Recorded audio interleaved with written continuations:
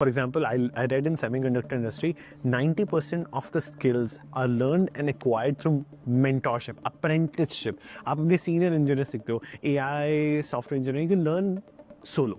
So why is that? Why it's so hard to learn on your own?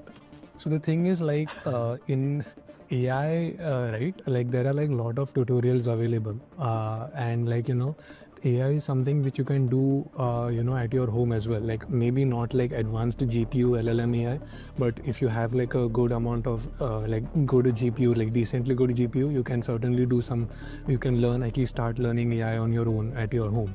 But in terms of semiconductors, you can only get theoretical knowledge from textbooks if you sit at home.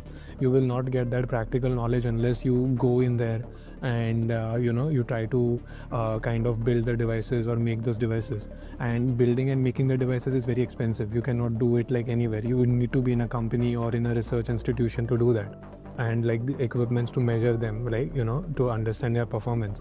This also, like, these tools are very expensive, so you cannot just like like it's not available everywhere. Like these are only available in like some good research R1 research institutes or R2 institutes, and in the top companies as well. So that's why, like, if you are maybe, let's say, working in that company, or if you're mentored in that company, or if you're a student or a researcher in a research institution, then it becomes easier for you to kind of get a hands-on experience, which kind of helps you learn this more.